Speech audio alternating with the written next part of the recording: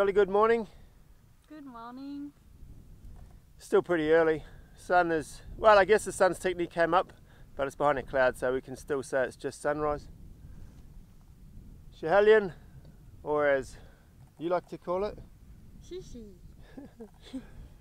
is parked down there. Beautiful anchorage on the calm side of this island called Banta in the northern end of Komodo. So we've hiked up to the saddle here and bought some beautiful banana cake that Marie made yesterday up here for breakfast, and yeah, just enjoying the view. It's not the most amazing weather, but I think it's got potential. No, and this weather is perfect about the temperature. I'm super happy to hiking, not so early and not having too hot. Yeah, it's a pretty amazing place here, as you'll see in the clips coming up. We're finally back in really clear, clean water. Amazing snorkeling and stuff here, but we'll show you all that. Yeah, enjoy the video.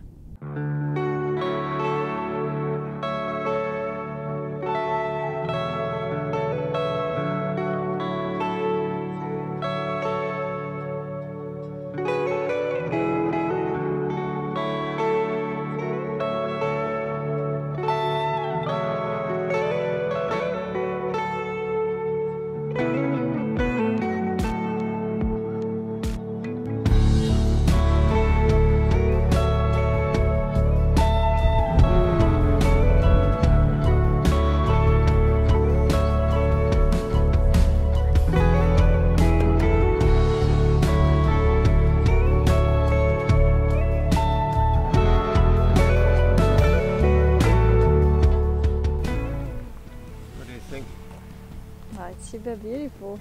It's good to be uphill sometimes, because on the boat we are always at the sea level, so I'm always happy when we have a little bit of altitude. Beautiful banana cake Marie made yesterday. Yeah, breakfast time. Can't go wrong. What is it? Banana, chocolate? Yeah, banana, chocolate, ginger and coconut milk. Coconut milk. Thank you.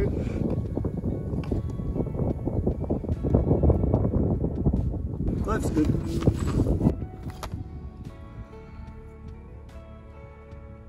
I could eat the whole thing right now.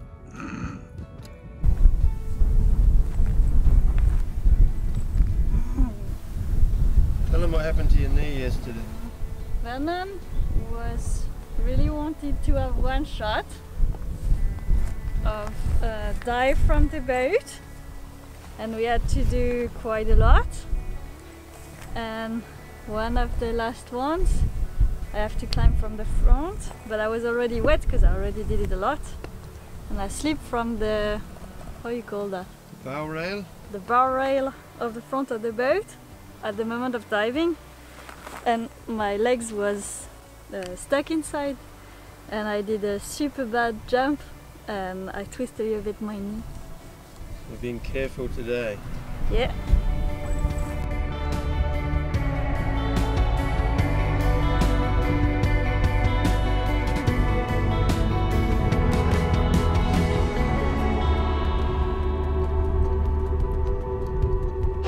So we're gonna go snorkeling at the point of the island of Banta.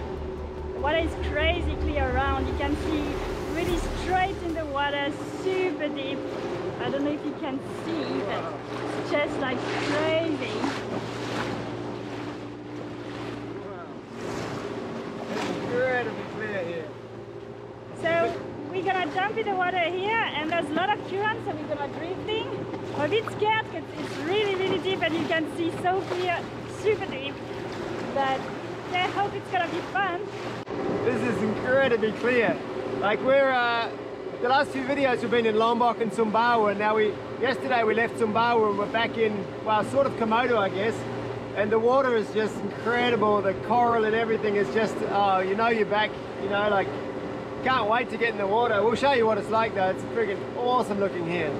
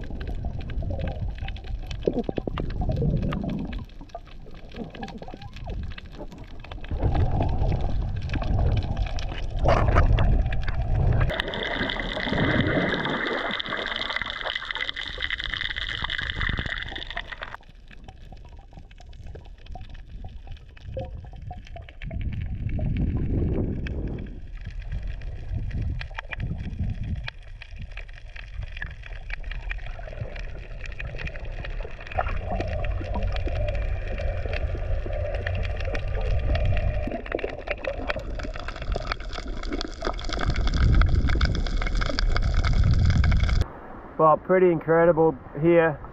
So nice to be back in really clear water. What sort of blows us away a little bit though is that just the lack of fish. It's sort of, I'm not a marine biologist, but you know, we swim a lot and you know, many tropical places all through Australia and Solomon Islands, Papua New Guinea, all through Indonesia.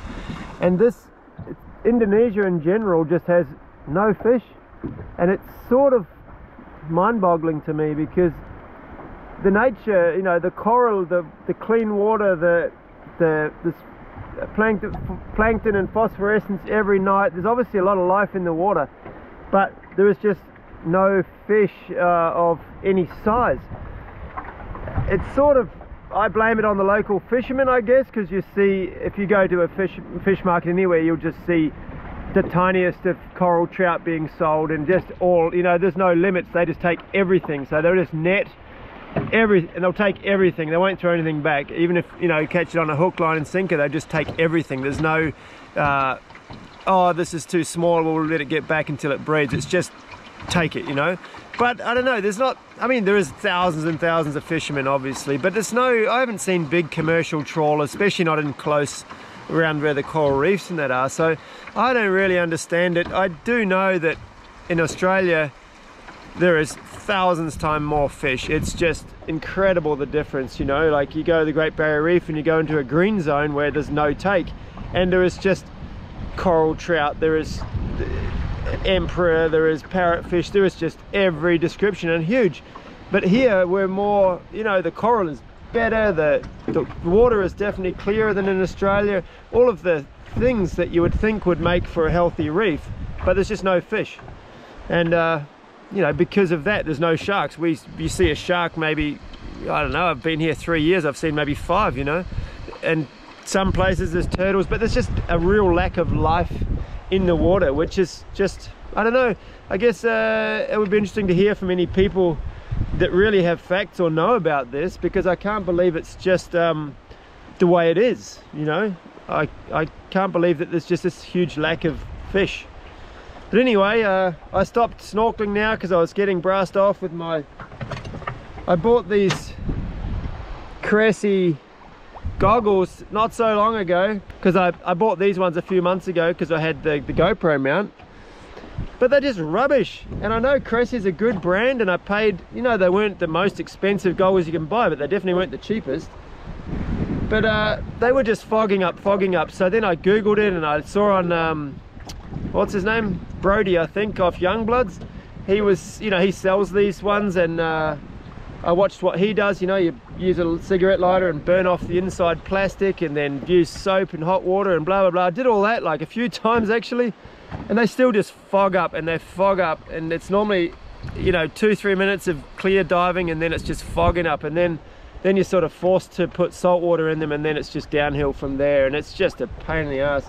So I don't know if any of you have got good hints. I guess probably the best place would just be in the rubbish and start again, but it seems to be a shame, because if I'd only paid 20 bucks and there was some crappy brand, I would expect it sort of, but you know, I don't know, I'm not a big freediving freak, but I've heard of Cressy, it is a brand, and I don't expect their product just to be rubbish. So if there's anyone out there that got better hints, maybe there's clean it with petrol or something, I don't know, maybe there's something, toothpaste, I don't know, boil them with a rock. Give me your best clues how to fix this problem. I do have another pair on the boat that I have used in the past that don't fog up, but they don't have the GoPro mount. So anyway, I've lost Marie. She kept swimming. Oh no, here she is. I'm watching. There's some parrotfish with the forehead. The bump on the forehead? Yeah, they are purple and blue, and they are swimming super beautifully here. Nice. Are we just cruising along with the current, huh? Yeah. We're about, we actually ended up quite far now from the boat, from Schiehallion. We're about 2 miles. We've sort of motored the whole way out of the bay and around the point. But the water is so nice here that it's hard to stop. It's pretty safe up there. I don't think any animals are going to get it. Oh, you're working the hole.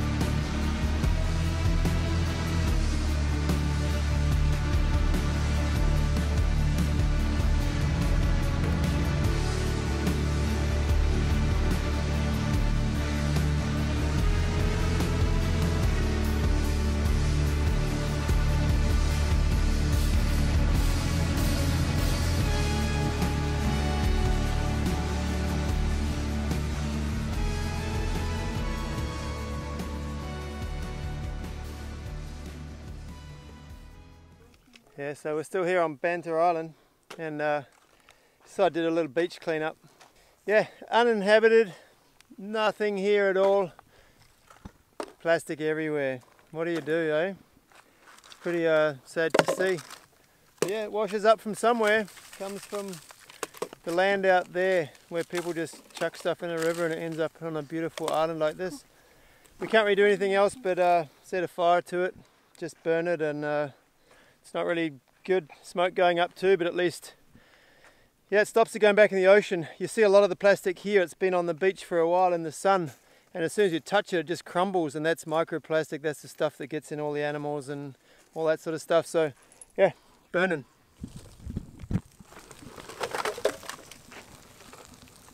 It's even going in your fingers when it's closed, like when it's broken like this. It's like glass, like it's little terrible. splinters. Yeah. Yeah, have a look up here. This is just on the beach, washed up at high tide, as far as you can see. Obviously the fishing industry also has quite a big role in throwing stuff away, losing nets and ropes and buoys and stuff. Bottles everywhere. I would say after bottles and shampoo and all that, like just plastic bottles, I would say flip-flops, sandals and that are the second most popular reef dweller of the plastic family.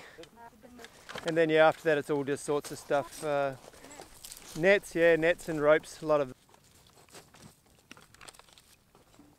Don't all start commenting that, you know, Indonesia, they're so disgusting, you need to clean your act up, Indonesia. Sure, it's bad here, but if you look on the big Google machine, you won't find Indonesia on the top 10 consumers of plastic per capita. It's way down there. Where you guys all live, where you viewers all live, are the highest uses of plastics, you know. We can't really get away from it in our world anymore, but in my view, yeah, it looks bad on the beach, but the day it's made and sent out to the world, plastic's already out there, you know. We, in Western countries, we just tidy it up more, but the plastic itself is the problem, right?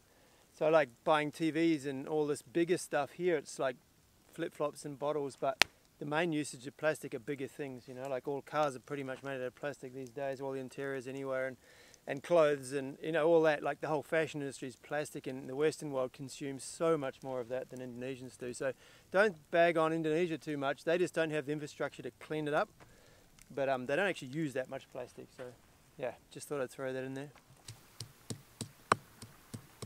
How do you like your new smashing bowl? Quite happy because we don't need electricity, so I can take it on the beach. And it works well? Yeah, well, I have to learn a little bit how to use it more efficiently, but yeah, it's working super well.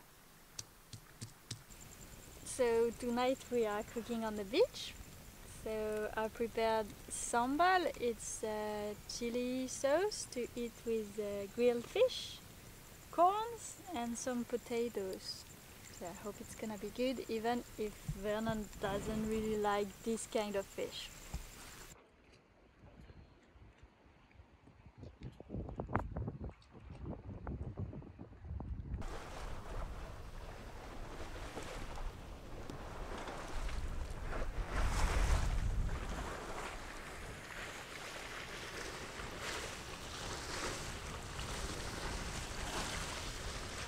What do you reckon? Good time in Banta? Yeah, super good. That was super good to have a few days without signal, without internet, and just enjoying the nature, snorkeling, hiking, and yeah, just being by ourselves and enjoying the simple things around. We haven't seen another person for what, 4 or 5 days? It's pretty nice actually. We saw a few boats in the distance, just fishing boats and one police boat maybe, but yeah, we had this big beautiful island to ourselves. Very, very nice. We're going to the top of Komodo Island now, and then just slowly working our way towards Labuan Bajo and stopping in some nice places through Komodo Park. We don't really know what to expect, if the park's open or if Labuan Bajo's welcoming of us. sailors, you know, we haven't been online, and we've said there's a lot of stuff going on in Indonesia now with COVID, so lots of things could have changed, but we're going to see. Thanks patrons, again, awesome you guys, super cool. I say super cool every time, I need to come up with something new, but yeah, you guys are awesome. It's really, really amazing to us that, you know, you guys are willing to support what we're doing and the time we invest in making these videos. Obviously it is a fair bit of time, but and effort, but we enjoy it, right? Yeah, super good time too. Yeah, you know, we were climbing to the top of the hill yesterday and sort of talking about ideas for future videos, and it's, you know, it's quite inspiring sometimes, you know, trying to keep ourselves entertained with the new videos, not just doing the same thing, and hopefully you guys keep entertained as well by that. Anyway, we'll see you next week with something about Komodo. Probably be a lot of snorkeling and hopefully some manta rays. That would be awesome because Marie still hasn't dived with a manta ray, so we're going to try and find that. See ya!